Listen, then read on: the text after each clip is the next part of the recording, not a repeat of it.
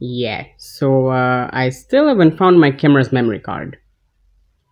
Anyway, I have a question for you. Let's say you're controlling this red square and you don't have a double jump.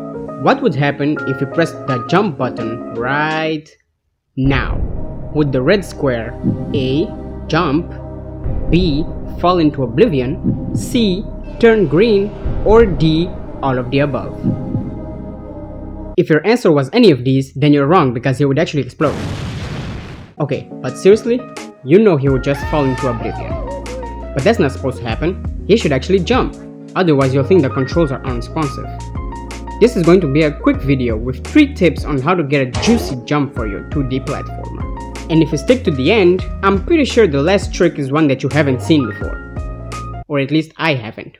We'll take a look at this situation and a couple of others and fix them, because that's what a tactical programmer does. A while back, I saw a Twitter thread by Mehdi Thorson, who is one of the developers for Celeste, and in that thread, there were over 10 game-filled tricks that they implemented in Celeste. I took note of those tricks as well as some of my own tricks for later videos. I'll leave a link to the thread in the description. The first trick that a tactical programmer would implement is short and long jumps, which you already did in my first video. Check it out, link in the description. Let's start with the one I talked about earlier. It's called hang time or coyote time. Like that one cartoon about a coyote that runs off a cliff and just hangs there for a while before falling. This game-filled trick allows you to jump a short time after leaving a ledge. In our movement script, we're going to declare 2 float variables, hang time with an initial value of 0.1 and hang time counter. Whenever we are grounded, we'll say that our hang time counter equals hang time. And when we're in the air, we'll start decrementing our hang time counter. And when we want to jump, instead of checking if we're grounded, we'll check if hang time counter is higher than 0. And inside the jump function, we'll say hang time counter equals 0, just so that it doesn't jump twice. And now we have hang time. Next up is jump buffer. I have a question for you. Don't worry, no pop quiz this time. Again, no double jump. What would happen if you press the jump button right now? Well, you won't jump because you're not grounded. Let's fix that. This trick follows the same principles as the previous one. First, 2 variables, jump buffer length with an initial value of 0.1 and jump buffer counter.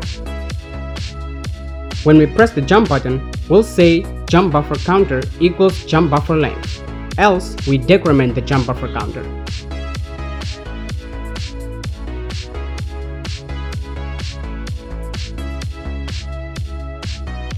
And instead of checking if we press the jump button, we'll check if jump buffer counter is higher than 0. And now we have jump buffer.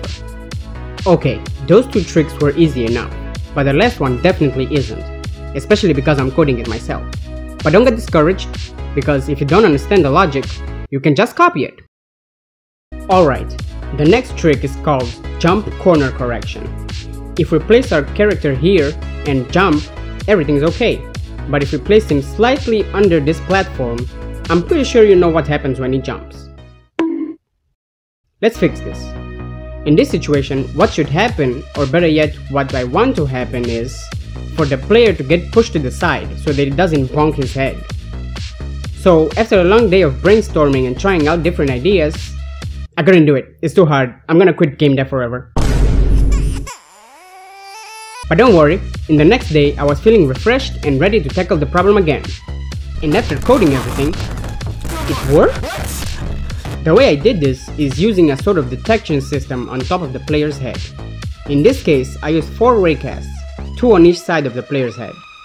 These 2 on the edge allow the player to get pushed, while these 2 prevent that movement. Allow me to explain with examples. If we place our character here with both of the left raycasts under the platform, he bonks his head. But if only the edge raycast is under the platform, he doesn't. Same thing for the other side. 2 raycasts, bonk. Edge raycast, no bonk. There are also these 2 additional raycasts that start where the inner raycasts end and go to the left and the right. They are what measures the distance that we need to move our character. And this is the code.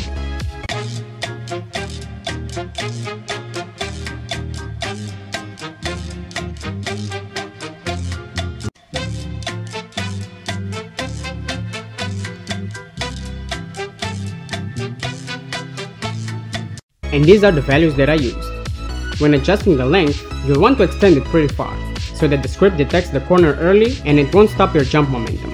And remember, when adjusting the offset values, only change the X values. If you change the Y and Z values, you'll get some weird results. Amazing! Who knew a jump could feel this good? Now this 2D platformer series is finally getting interesting.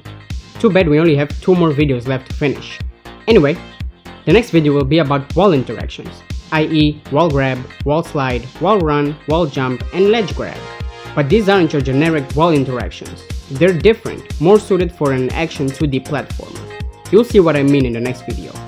Anyway, if you haven't already, please like this video and subscribe to this channel. I'd really appreciate that. And I'll see you guys in the next one.